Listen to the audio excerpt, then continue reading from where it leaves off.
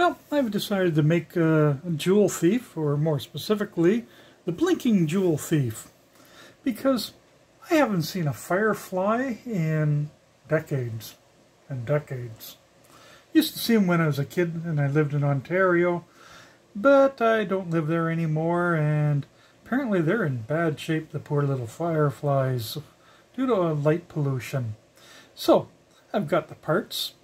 Toroid from compact fluorescent lights, transistor, a BC337, which I got in mailbag 37. I've got some 0.2 millimeter enameled wire, LEDs, and for the blinking version I've got a couple different types of capacitor sizes of capacitors, and of course I want to have it yellow. Though I might make more with different colors. And I've got a stock of fairly dead batteries.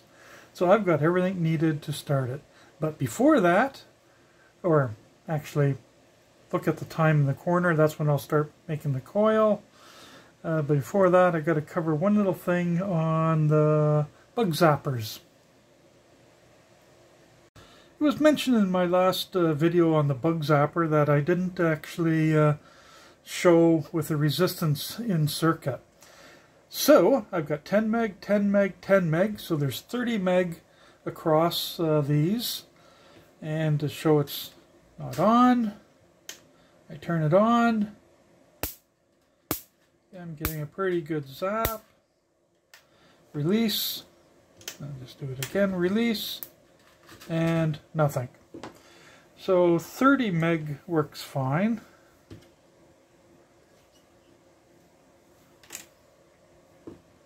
$20 meg.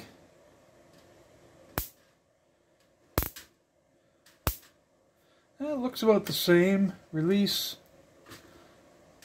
And of course, nothing. Actually, I could hear tiniest little pop there. And for 10 meg,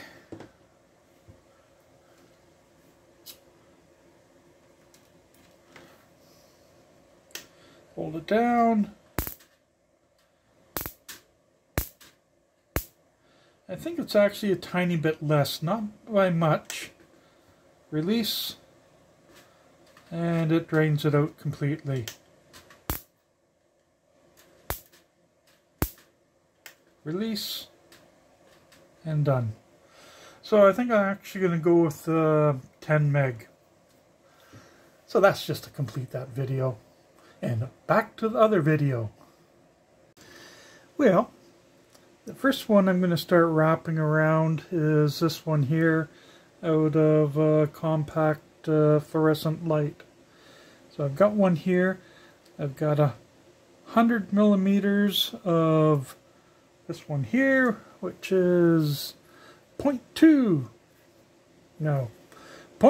millimeters. And I'm not going to be showing too much of the wrapping because all will be is my hands in the way. But there's a start.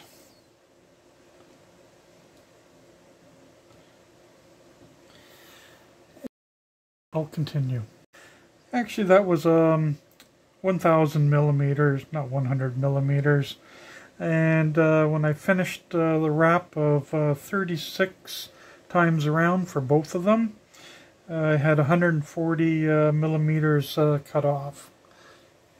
So now I'm just going to tin the ends and bring the iron up to maximum heat. And essentially burn off the enamel. There's one.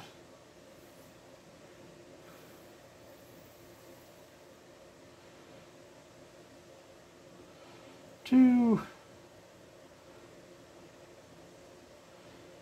Three.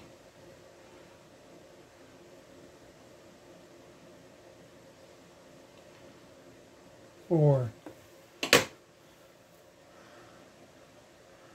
So I used my digital voltmeter to determine that this wire And this wire is the same wire, and these two are the same. And it's 1.6 millihenries, way more than I wanted. Okay, yeah, not bad for a first try. The nice thing is that you can always take the wraps off.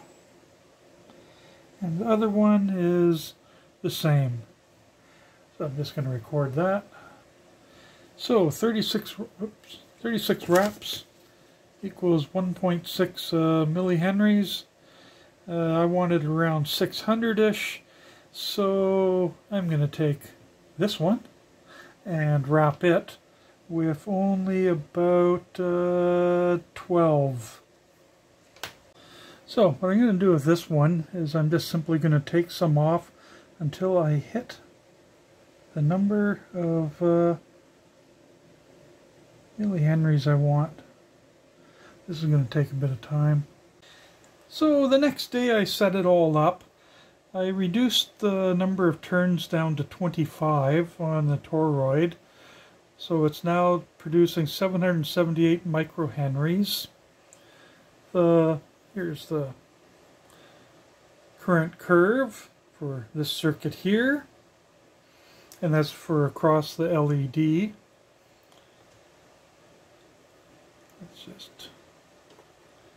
So right now this thing is oscillating at 400 or 44 kilohertz. Looks like it's just always on. But half the time it's off. Actually more than half the time it's off. So here's the circuit. But ignore this part. This part here is that there, but I'm feeding it through the 1K. So now if I switch it over to this circuit, probably not the best way for the transistor, but tough.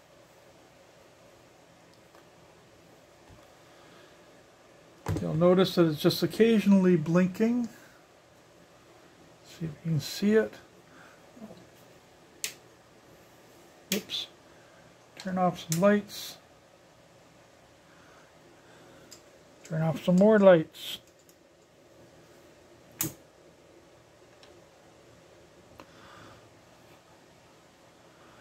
And that's actually what I want, because it's just going to be outside.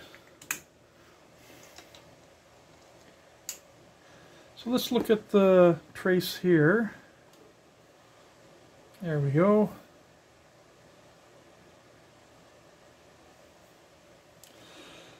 It's pulsing at about 1 per second, and that is because of this.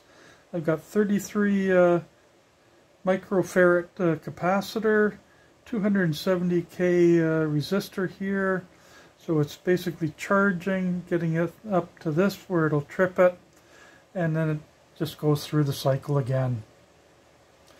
Using very little current right now. But this is my final product. But I decided to take a look at what happens when you use different resistors, or not really resistors, LEDs. So, using this circuit here, if I used a green LED, which has got a forward voltage of 3.3-ish, it oscillated at 25 kilohertz. The red oscillated at 60.7 kilohertz. And the blue was at 23.25 kilohertz. So changing the LED changes the frequency if you're set up on that mode. Something just to keep in mind. So what I'll do with this project now is take this, clean it all up, minimize it, stick it in some clear heat shrink, and hang it outside. Oh, I also tried to make some other inductors. or transistor or transformers. This one here, total failure. There's probably just too much of a gap between the coil of this inductor and my outside wrap. This only got up to 1 microhenry. Not good enough. This one here is a super small toroid. There's about 20 wraps on there for each side. And let's see, it was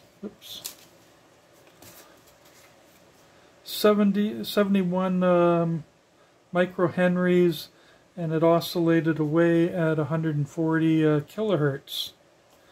This one here was an intermediate and was 260 microhenries and oscillated away at 79 kilohertz.